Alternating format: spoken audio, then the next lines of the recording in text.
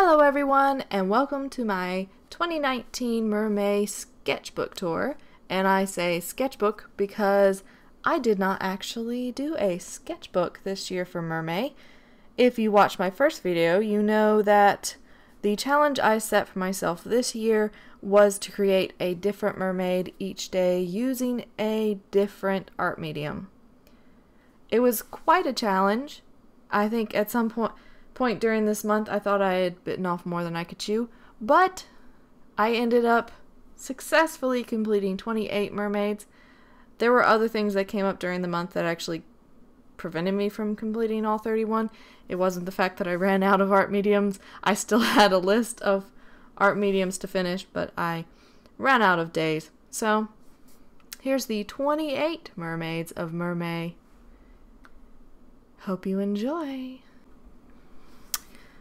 So let's go ahead and get started. So for day one, my medium of choice was acrylic paint. And I decided to paint my sketchbook like I did last year, except for I didn't really do much sketching in it except for like ideas. That's all I did was sketch ideas in there. There are no finished illustrations in this sketchbook. But I decided to use acrylic paint to paint on this sketchbook because it is a canvas sketchbook. And of course, I have a video on this one if you want to see how I did that. For day two, I did digital art, and I made this little mermaid right here. This little sticker. I ended up turning her into a sticker. This is just on a backing. But she's probably my favorite mermaid, I think, of all month, because she's just so cute. She's a little manatee mermaid. I really like how she turned out. And for day three, I did colored pencil on black paper. This is something I haven't done in a while, so I had to kind of get back into it. And I don't know why it doesn't show up as brighter colors in person as it does on camera and in the photograph. It's so weird. I think it's because of the waxy coating of the colored pencil kind of like dulls the colors a little bit, but on camera it doesn't affect it. So that was day three. Day four, I did graphite. I like the concept of this one. I don't know how I came up with this. It just like popped into my head and I was like, the dangers of having long hair under the water would probably be getting things tangled in it. And day one, 2, 3, 5, day 5. I'm losing track already. Day 5, I did a stamp, and this is actually just one of those big erasers that says for big mistakes. I just took one of those because I didn't have any stamp rubber, and then I just took wood carving tools because I don't have stamp carving tools, and I carved this and made a couple little stamped pieces. This one turned out the best, and I used embossing powder to kind of make it all shiny and give it a raised texture to it. I was very happy with this. Only the second time ever making a stamp. And the first time was not successful. So I'm very happy with this. And for day 6, I did a ballpoint pen sketch. And if you follow me on any of my social media or have seen any of my sketching videos, you know this is one of my preferred methods. This is my preferred method of sketching, is using ballpoint pen. Just a cheap, I think it's a Bic ballpoint pen. The blue one. I like the blue one. And for the highlights, I use just a Jelly Roll white gel pen. Alright, so day 7. This page is very messy because I had to do a lot of practice. A lot of kind of practice blending and all that stuff. I did chalk pastel, which is not my favorite art medium, but I really like the concept, and I'm pretty happy with the colors, so I'm happy with how it turned out, despite the fact that it is not my favorite art medium. I know a lot of people like it, and a lot of people can get really good results. I just need to be a little more patient with it, I think. But that was day 7. Now, on to day 8. Hold on. Where is it? Come back to me. Where did it go? I feel like it's hiding in plain sight. Oh, for day 8, I did a washi tape piece. It's kind of hard to get that in the camera shot because I think that's one of the bigger pieces that I did.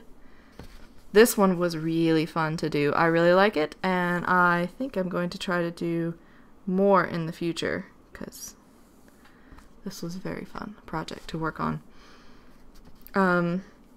Her tail was a little challenging because I can see through these washi tapes, so I knew where to trim, but I could not see through this tape, so it was a lot harder to trim, so I kind of had to guess at where her tail was. So, but I like it. I think it's fun. I think you should try it out if you've never tried out washi tape before. All essentially I did was put down a pen sketch and then decide what patterned washi tape I wanted where. I put down the tape and then I trimmed it with an X-Acto knife. That's all I did. It's pretty easy. Day 9, I made this little plushie. I think she turned out really cute. I'm not the best sewer in the world, but I'm very happy with how she turned out. I found this kind of mermaid scale fabric on clearance at Joann's, I think. Yeah. And I was like, it's May. I can totally do something with this for Mermay. So, and I also had this yarn that I kind of unraveled and kind of brushed out a little bit for her hair. And I've used this for hair on other plushies and other dolls that I've done in the past. So I knew this would work. Once I saw the colors in her tail, I was like, I've got the perfect thing for her hair. Day 10 and 11 was polymer clay and resin casting. I have a video of this if you want to check it out. She is polymer clay and her little cat mermaid buddy sidekick is cast resin. For day 12, I have this origami mermaid. Now, I've done some origami in the past, and it was not that difficult. I had absolutely no idea how hard this was going to be. I was like, I don't have a lot of time, so I'm just going to do something really simple and easy that doesn't require a lot of drawing, a lot of skill. I was wrong. It requires a lot of skill. This took me about an hour and a half to do. There were so many folds and so much that I could not get to stay where it should stay. Ugh, like her waist was really hard to get to crimp in and stay. But I do really like her tail. I like how she turned out. Day 13 was this gouache illustration on hot press watercolor paper. And I really love the colors on this one. I was kind of inspired by the t-shirt illustration I did of Stuart in the teacup with his little ship that he's playing with, kind of like his little bathtub. So I did a similar thing with the mermaid. Yes, I know she has to be a micro mermaid or a giant teacup, but I still like it. I really love the colors, and I'm like really obsessed with how the little steam turned out. Day 14, well, this one's digital. Hold on. Day 14 was this comic right here. I'm very happy with this. This is probably my second favorite project of Mermay, was this comic right here. He's just chillaxing in the water and a dark form is swimming towards him.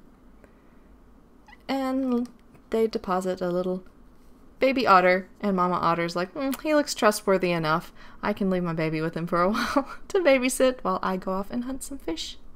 Was this watercolor and gouache poster color. It was a bunch of different water-based paints on a sand dollar. And I really like this one as well. Got a little bit chipped since I painted it, which is sad, but I'm going to put this in a frame so it doesn't get damaged any further. Day 15 was this poster color painting on wood. I'm really happy with this one as well. I love the colors in her tail. And I never tried poster color paints on wood before, but I was very impressed with how opaque they turned out. I mean, just look, you can get some really bright colors in that tail. And I kind of wanted like this faded watercolory effect around the outside, which turned out great. So I'm happy with this one. Day 16. I did a video of this one as well, and the video was a little late to go up, but I didn't have internet connection when I made the video, so it had to wait till I got home. But I had really a fun time with this project. And I know a lot of people commented and said this was one of their favorites as well. She got a little sandy because I tried to do a photo shoot of her on the beach after, and it was quite windy and the sand was all over this piece, and I'm like, oh no, we're just gonna go with what we got. No photo shoot.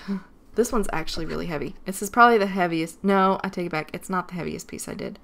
That's coming up towards the end. But it's one of the heaviest pieces that I did. It's surprising how heavy shells are. Day 18 is another digital piece. Day 18 was this illustration over a photograph, which kind of combines digital illustration and photography, since I took the photograph and I drew the mermaid. I really like this mermaid. I like the opalescent tail. I kind of did her in a hurry, so I'm really impressed with how well she came out. But I'm going to scroll in here. Maybe you can see it. Maybe it'll pick up on camera. I don't know if you can see, but she has this scale texture on her tail, and I actually made this brush. I'll show you. This is the brush that I made, and I made a custom brush in Procreate, gave her a little scale texture on her tail. And I love the colors. I kind of try to tie in her tail and like her whole color scheme with the background, and I think it worked out really well. Day 19, I did jewelry making, which I made these 3 mermaids all sitting on pearls, and I think it's a pumice stone. You can see. But it looks like a little mini planet. But I decided, since I was going the easy route, I would make 3. So I didn't cast these metal pieces. I already had them. I bought them a while back, and they were too small for the project that I bought them for, but they ended up coming in quite handy to make little cute necklaces. Now here's where I kind of went off the grid a couple days, and then I tried my best to catch up, and I think I'm still a few mermaids short, but hey, I had a big show, and I still had stuff to finish for it, so it couldn't be helped. These next I did all in the same day, and I'll just go through those. I did alcohol ink on glass, which I didn't know how this was going to turn out. This is kind of an experiment, and I'm happy with how it turned out. I think I might actually coat this with resin and give it a nice dome. I think that will actually look really good. Kind of add a 3D effect to it even more. I did porcelain paint. I actually bought some porcelain paints for this, and I added a little bit of glitter in with it. I was like, I don't know how that's going to turn out, but it actually stuck, which I'm happy about. And the porcelain paint took a little getting used to, because it's a little more transparent than I thought it was going to be, so I had to add like a couple coats. So I did that, and then I also did a illustration with markers and with pen and ink. This one's pretty simple, but I actually really like the concept. All the little fishies swimming around her. I really like that one. And this one's kind of funny. I was happy with this one. And I also love the colors. So let's see. That was... Which one was that one? That was 20, 21, 22, and 23, I think? Hold on. Let me go back and count. Yeah, so 20, 21, 22, 23. And so for 24, I have this paper cutout illustration. And I love doing these. I've done a couple in the past, and I've done some like pop-up cards for friends and family, and I really love doing them. Oh no. Hold on. That goes there. Obviously my glue didn't hold that. Anyways, I really like doing these. They're very fun. I essentially just took an X-Acto knife and cut out the pieces and then glued them together. The gluing was definitely the hardest part. That took the longest because I always get glue all over my fingers and then the paper starts sticking to me and then I have to get up and wash my hands and it just takes a while. But cutting the stuff out did not take long at all. I actually really, it's very therapeutic to cut paper in my opinion. Maybe I'm just weird. For 25, day 25, or mermaid number 25, wasn't day 25. For mermaid number 25, we have watercolor. And I'm very happy with this one. I had this concept like within the first couple days of Mermay, so I sketched it in my sketchbook, and I'm like, oh, I'm gonna do this. But I don't know if I want to do this in charcoal because of the penguins and the whole black and white color scheme they've got going on. Or if I want to do it with watercolor, because I kind of wanted to bring in those blues from the ice. I really like the colors of this one. I'm glad I decided to go with watercolor. I played around with a lot of different textures, and I'm very happy that I did, and chose to not do it in charcoal. Charcoal would have been fine, but I'm very pleased with the colors that I got from this. And my favorite part, which is really weird, but my favorite part of this painting is the little bubble trails from the penguins. That's my favorite part. So for 26 and 27, we have this Decadent Mermaid box. It opens. And I've made a video in the past where I did a recipe box that looked like a cake. And I wanted to do something similar. I kind of didn't know how I wanted to put it together, but I was at the craft store and I saw molds for the mermaid tail and the starfish, and I'm like, I could totally have a mermaid's tail just like coming up out of the box. And this looks like the sea foam. Yes, it worked out perfectly, and I'm happy with it. Oh, and this is also glitter. I don't know if you can see it very well, but it's glitter hot glue, which I was so happy to find at the dollar store, surprisingly. So there's that one, and let's see what I say, 26, 27. I made a mermaid crown, did a lot of hot gluing, and a lot of burning my fingers. Because that's what you do with a hot glue gun, or at least what I do with hot glue gun. It's very simple style, like I didn't paint the shells or anything. I added some glitter along the bottom, but it looks very regal and very pretty. And I love the pearls, the little centerpiece. I like it. It's a little tight on my head. I should have actually sized this a little bit better and tried it on as I made it, but I can get it on and off my head. So that's what counts, even if it is a little uncomfortable. Beauty is pain, so they say. And for mermaid number 28. Yes, I had to end at 28. I ran out of days and ran out of time. I made an animation. So we have this little sleepy mermaid, sleepy seal mermaid that gets interrupted by a wave. Also have a GIF version which just goes on and on and on forever. So she constantly gets her sleep interrupted. I'm happy with this. It was definitely one of my more simple animations. It's only got 40 something frames in it. Hold on, let me check. We're gonna check this. There we go. We have, ha ha ha.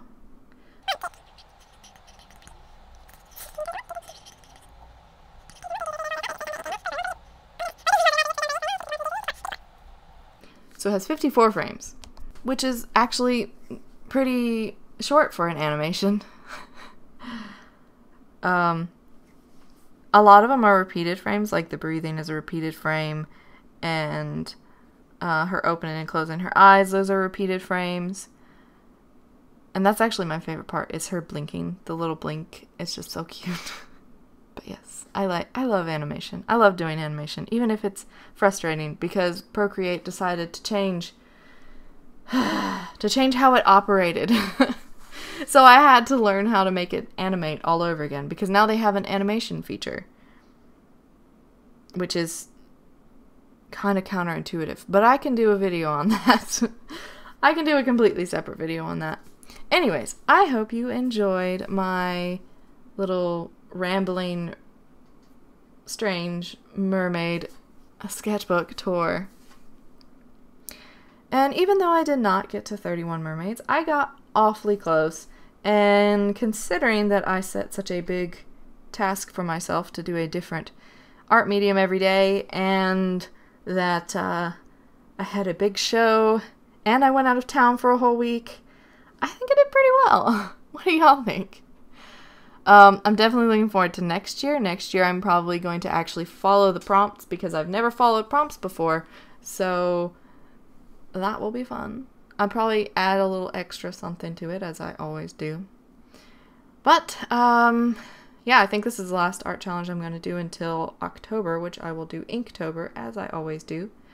So, stay tuned and subscribe for weekly videos or semi-weekly videos, depending on how busy the month is. Subscribe to my other social media, links in the description below if you want to see daily uploads, or to see kind of what I'm up to on the day-to-day basis. And I hope everybody has a great day. Bye.